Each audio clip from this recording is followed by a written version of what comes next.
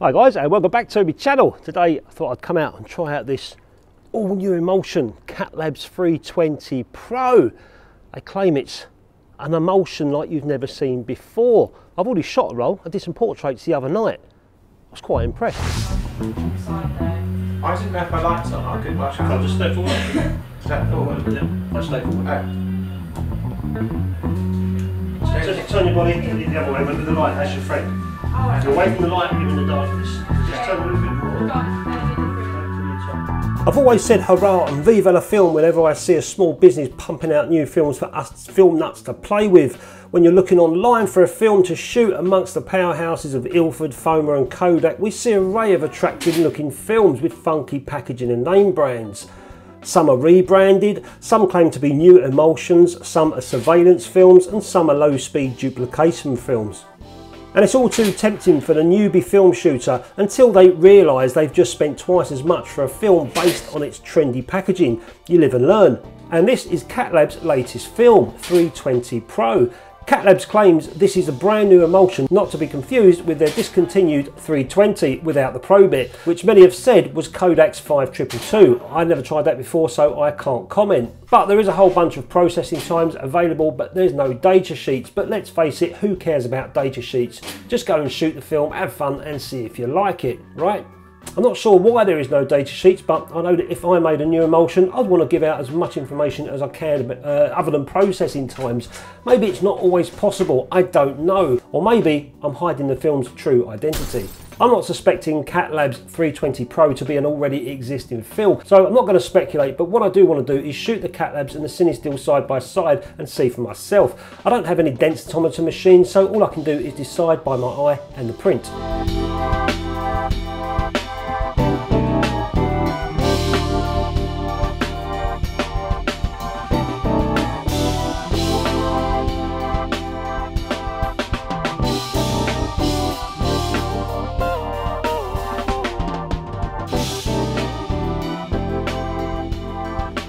So that was one roll that I shot on some portraits, and I shot it at 200. It says it's recommended at 200. It also says it's recommended in 510 Pyro, but I developed that roll in Kodak D76.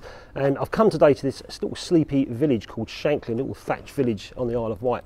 And I'll just read to you what Catlabs say about this film on their website. So they say Catlabs X 320 film is a classic medium speed film designed for an array of shooting conditions available in 35mm and 120 as well. It's an ideal street photography film, offering a versatility and unique characteristics. So Catlabs say on their website that it produces unique deeper grey tones with an almost silvery metallic look, suitable for low light or available light conditions. They reckon you can push it up to 1600 in low light conditions. For best results, it says rate it at 200 ISO when shooting outdoors or under bright conditions, and push it as high as 1600 when shooting artificial or low light conditions. And they say it's an emulsion like you've never seen before. It says on the box that it's made in the European Union, engineered in Boston. Is that right? I've got to have my glasses on. Make this print bigger, will you?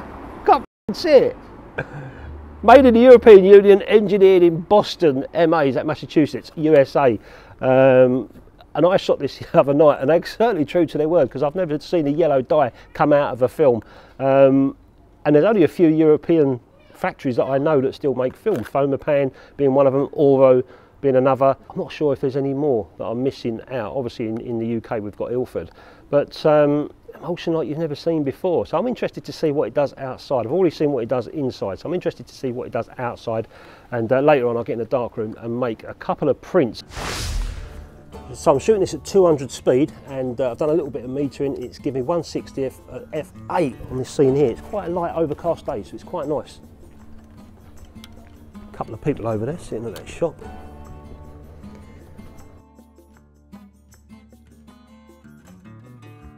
And the thing is, like all of these films, if you go online, you can see a whole array of fancy, funky, wonderful looking films. And just jump onto a popular website that sells photography film, and you're presented with all these funky looking films. Wolfman here, look. Lomography L, great, it's an old classic. Babylon, super positive. You've got all these funky films and they're great, you know, people can, newbies coming into film photography can jump on these sort of sites and get a little bit more excited about shooting film. Oh, I fancy trying a bit of this, or I fancy trying a bit of that today. It's fun and it's exciting, and I think it keeps film alive, to be honest with you. Frankenstein, £15. You what? I hope it loads itself into the camera for that. This roll comes out about £10 a roll, this Catlabs stuff. You can get ILFORD FP4 for like £6 a roll. And they've been doing this stuff for years, manufacturing film. But I guess it's quite good to see all this stuff online. If you went on the website and just saw a few films, ILFORD, a little bit of Kodak, some Fotopan, it'd be a little bit boring. When I first started shooting film, that's all I was pretty much getting. But now there's a whole range of wonderful films, especially for newbies to come in and get a bit excited about. They're expensive, of course, some ain't, some are, but I think it keeps the film community going, you know, and us film nuts love shooting. How you doing, all right? Someone waving at me there, don't know if they know me. And I like taking pictures of places where I live, you know, different areas, different villages and whatever. One day this is all going to change. So 20, 30 years time, all my negatives, even if I ain't here anymore, someone will find these negatives and go, oh Christ, that was so-and-so back in the day, like we look back in the 60s and 70s now. So walking around your streets and taking a few shots of some of the shops, some of the premises and daily life, years to come, it'll be might be quite interesting to someone.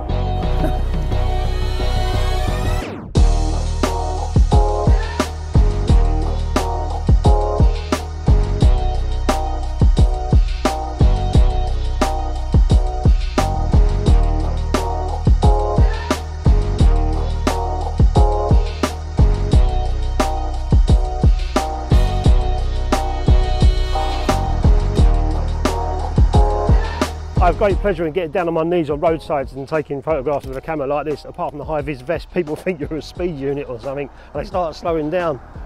Brilliant. Let's go home, develop this film, see what we got, see how Catlabs 320 Pro performed outside for me today. I know it performed the other night when I was taking those portraits with Kyle. And in case you're wondering, those portraits that I took, a simple background, simple one strobe light setup. It's a Rembrandt look, if you want to call it that, but you're kind of getting some of the shadow detail in the face and the light is just wrapping around. It's a little bit like window light, except mine was a little bit harsher, but I liked it, and that's the style of portrait that I like doing. I don't like overlighting portraits. I stick a light in the background to make a white key back, you know, high key background or something like that, but I don't bother with rims and snoots and stuff like that for the hair. I'm not really into all that. Just a nice strong portrait, which is what I think I did with Kyle the other day. He liked them anyway, that's the main thing. So I'm back home now, and I did say that I was going to develop in 510 Pyro, but I'm not quite sure the times for shooting at 200 and 510 Pyro, so I decided to go for Kodak D76, which is exactly what I used on those portraits, and I like the way that they came out. Like I said, I think it's 10.5 minutes or 10 minutes they recommend for D76, 1 part to 1 part, but my D76 is a little bit weaker than anyone else's. I don't know what happened when I mixed it up, or it could have been a bad batch. I don't know, but I've just noticed it gives me thinner negs at the normal developing times that others recommend. Shut it, George! And so I just winged it. It went 14 minutes and it come out all right. So that's exactly what I'm going to do here. The film's already sitting inside the can. There's my D76, there's the water, 1 part to 1 part, 300ml of water, 300ml of D76. See what happens. So in goes my D76. Make that up to 600. Give it a little stir. Make sure my temperature's on par. Yep, bang on 20 degrees. 14 minutes on the clock. And off we go.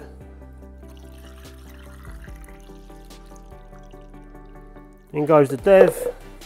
Just normal inversions, do 5 to start and then 5 on the minute every minute. 1, 2, 3, 4, 5. Now comes the boring part. 14 minutes of this. That's why I like stand developing sometimes on Pyro, because you can just let it go for half hour, whatever the time is, and do other things. But I have to babysit this now for 14 minutes, and then I've got to wash it, stop it rather, and then fix it as well. Coming up to the first minute of inversions. 1, 2, 3, 4, 5. These tanks are bloody leaking, and I'll be interested to show you guys afterwards the anti-elation dye that comes out of this developer. It's yellow. Do you remember that knit comb stuff? The knit nurse used to come around to school years ago, make sure you didn't have any knits, because we all lived on Fleabag estates at the time. The knit nurse would sit there with a metal comb and start brushing through your hair trying to find knits, and she'd have this yellow liquid sitting there. She'd dip the comb in, so like the next kid would come along, she'd dip the metal comb in this liquid and start doing his hair as well. No wonder we all got bloody knits. So 14 minutes has passed. I've developed it exactly the same as I did yesterday on the portraits, and I'll just show you the anti-elation dye coming off the... Look at that, yellow. So if any of you guys know of any films that come out yellow like that, I don't think I've ever seen any. FOTOSPEED is green. Look at that. Yellow. Moment of truth. Oh, I thought there was something going strange with the camera. Look, missed some frames there. Oh, bugger. Look at that one. Yeah, okay. Well, we've got some pictures anyway, and they look alright. Let's hang these out. Let's hang these out to dry what's left of them.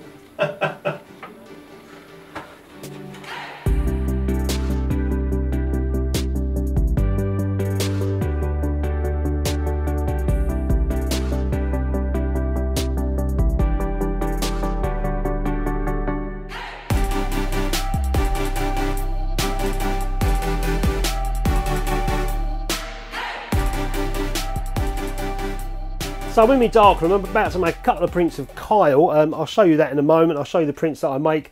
But this is the it's the Catlabs film that I put in the Yashica 124G Mat G.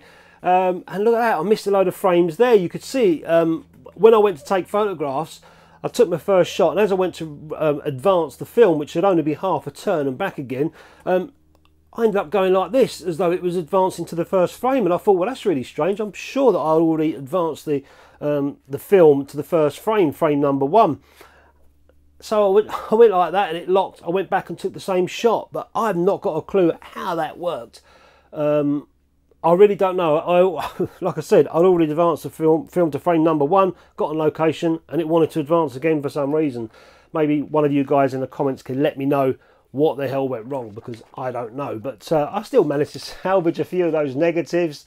So these are my portrait negs here. This is the Catlabs 320X Pro film, or X320 film, and this is the CineStill, the Kodak 5222 cinematic film. This one's got slightly more punch to it than the Catlabs. You can see it. Both shot at 200 and in the same lighting conditions, same aperture, same camera settings and everything. And I was quite impressed, I must admit, with how the Catlabs performed on that one. I also like the Kodak X as well. God, that grain is so fine, even with that D76. That's amazing. So I came in the darkroom just to see how those negatives printed out, and they printed out really well. I did have to use a contrast 0 filter on the Catlabs film and also on the CineStill film as well. I don't think the D76 cooked them, because I'd done my test beforehand, and in fact the Catlabs film, if anything, was a little bit thin. But even if I developed it longer, that would have crushed it and made it even more contrasty. So I'd say quite a contrasty film. Of course, that all depends down to your development and how you shoot the film. In this case, I found it to be quite contrasty. It kind of reminds me, the actual base of the film, or the material of the film, it kind of reminds me, it's quite thin. It reminds me of a FOTOSPEED film. It's a bit...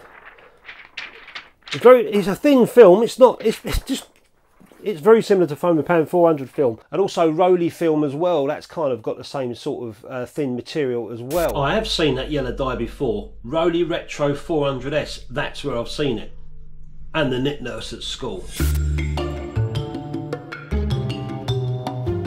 But one thing I did notice with the Catlabs film is the Kyle's blue eyes. They were dark. He's got nice bright blue eyes, but they didn't come out on that film as they did on the CineStill. So that, again, that's when you need a data sheet. So I wish I had a data sheet so I could look at it and go, what's the spectral curve on it? What, you know, what's the colours doing on this film? The only way to do it myself is to buy more rolls of that film, put it on colour palettes and do some testing. But like I said earlier on, all these films are out there for us to try and test and have a play with, and it's nice that all this stuff is coming on the market. I'm sure that Catlabs film would be brilliant for somebody in their field of photography. I don't think it's going to suit mine because I've already got my films that I like, that I prefer for my style of photography, but someone else, it might hit the spot, hit the sweet spot, and I go, bang, that's the film for me every time I take this sort of photography. But all these fun and funky films are all out there for us to try, so, you know, don't take my word for it. Don't take anyone's word for it. If you're curious, go and grab a roll and see for yourself if it works for you. So I've got to say a massive thanks to Gary Geezer for sending me that film, a couple of rolls of that to play with. Cheers, Gary, for that, and I hope you're getting on well with your rolls, mate. Let us know what you think. And anyone else that's used this film, I'd like to know. And if there's any data sheets that you found on this, because I couldn't find any, also let us know as well, because I don't think Catlabs have got one out yet. Maybe they will, maybe they won't. Who knows? Anyway, guys, thanks a lot for watching. Keep shooting, and I'll catch you next time.